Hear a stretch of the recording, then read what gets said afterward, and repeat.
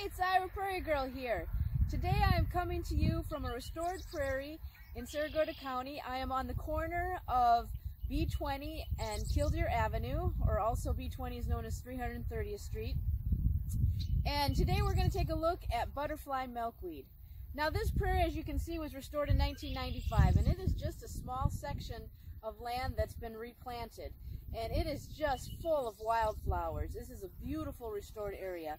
Right here in front of me I have some dogbane, prairie coreopsis. Right over here we have some wild white indigo that's starting to form pods. And if you want to, you can find more information about indigos on my previous video.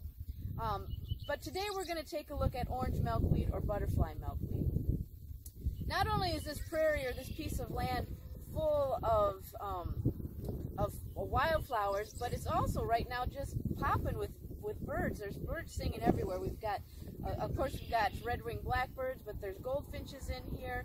Dixie seals are going crazy, and just a minute ago we had a monarch butterfly fly by. So it doesn't have to be a huge piece of land to be beneficial to the wildlife. I happen to be on a blacktop road, and so we're going to hopefully avoid a lot of car traffic in my video, but you'll just have to forgive me. This is a well-traveled road, but this spot is just beautiful. So like I said, we're going to take a look at butterfly milkweed.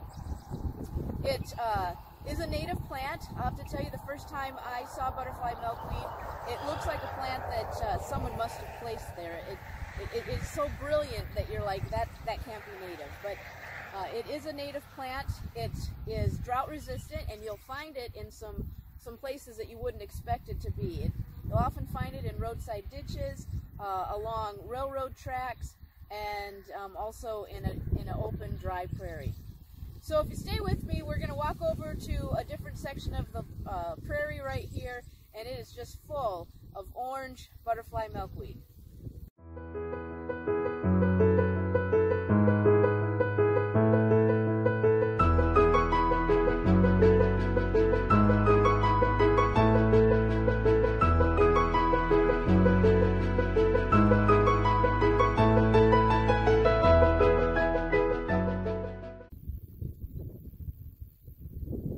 So here I am in the prairie, and I chose this particular spot specifically so that I could show you the different colors of butterfly milkweed.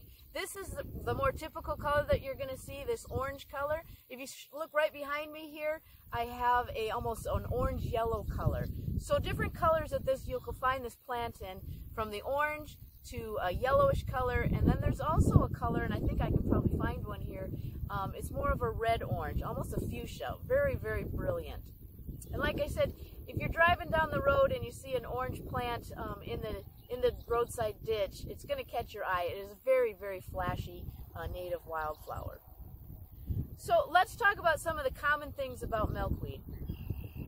You probably know that milkweed is a necessary plant for the monarch butterfly. It is the only plant that the monarch butterfly, goes a tree swallow, will lay its egg on. And there are at least 16 different types of milkweed in Iowa. Now, the common thing about milkweed is the flower itself. There are 5 petals that go up and 5 petals that go down. So the 5 that go down, they kind of flare out, and they are called the corolla. So the 5 petals that flare out downward are the corolla. Then there's 5 that go up. Those are called the corona. So there are 5 petals that stick up, and they kind of have a point, and they're called a hood.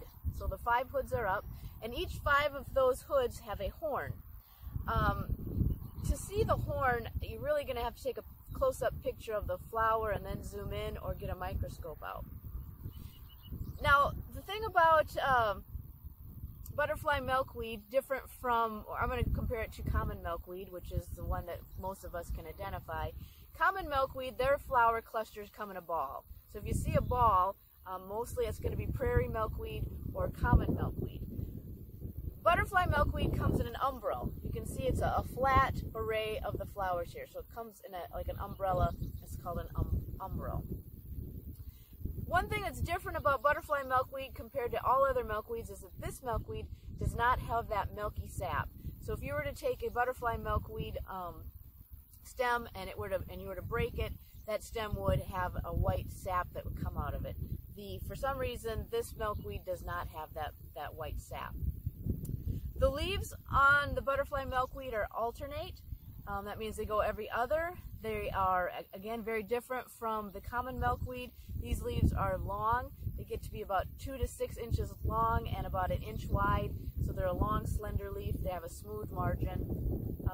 And then also the stem on this, as I can see right in front of me, is very hairy. So those are the characteristics of the butterfly milkweed. Often I give you characteristics so you can identify the plant, but this one, this one is just boom right in your face. This is butterfly milkweed. It's that orange plant out in the prairie. If it's a young plant, it'll be 2 or 3 stems coming up, but you can also see that it grows into a bushy appearance as well.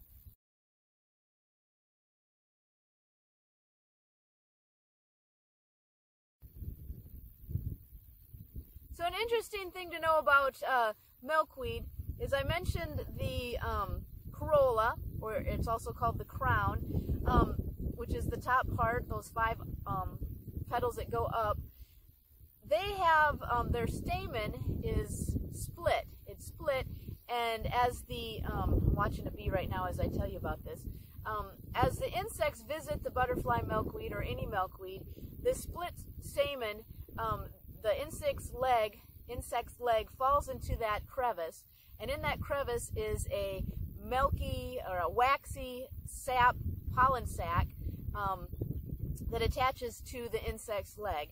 And then as they fly away, they take that pollen sac with them, and when they visit the next flower, their leg again falls into this crevice between the stamens and leaves that pollen sac there. And that is how the milkweed are pollinated.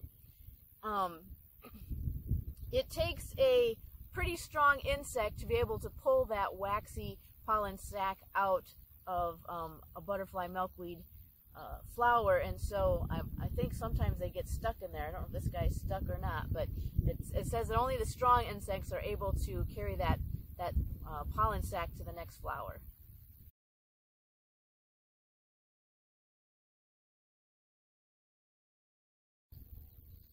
Another name for butterfly milkweed is pleurisy plant, or pleurisy root. It was used by the native Indians and by settlers to cure pleurisy, or any kind of chest pain or lung inflammation. So pleurisy is when there's an inflammation between the tissues in your lungs that cause a lot of pain when you're breathing. And so they would take the roots and they would chew those roots, and that would cure that pleurisy. Often now, pleurisy is treated with antibiotics, so I don't know if that's the case here, but this is also called pleurisy root because it was used for pulmonary illnesses. In the late summer, it'll form seed pods. Those seed pods are edible when they're very young. I have not tried one, but I did try a seed pod last summer of a common milkweed.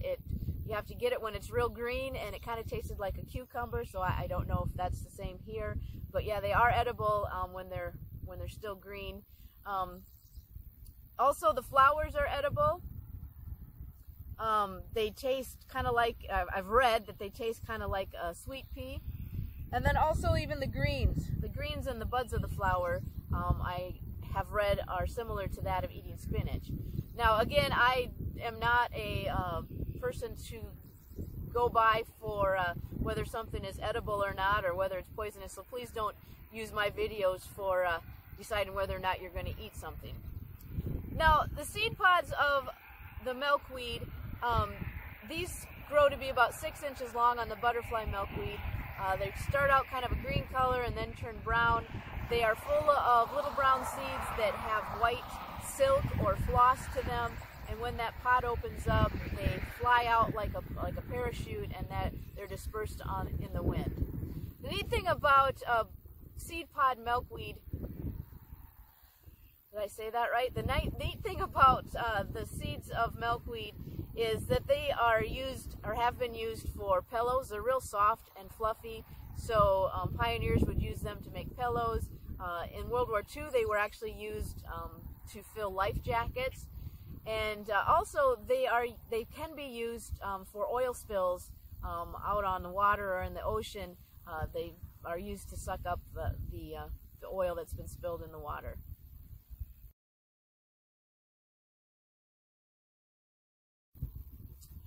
Well, to finish my video, I just want to share with you one legend about butterfly milkweed from the Native Indians. The Native Indians would use the roots to make a body wash, and their belief was that the body wash would give them strength for lifting and for running. So I always like to throw that in there. Well, I just really want to encourage you to get out. It is a beautiful June morning. I guess I don't know if I mentioned that. It is June. Butterfly milkweed blooms between June and September. This is the last weekend in June.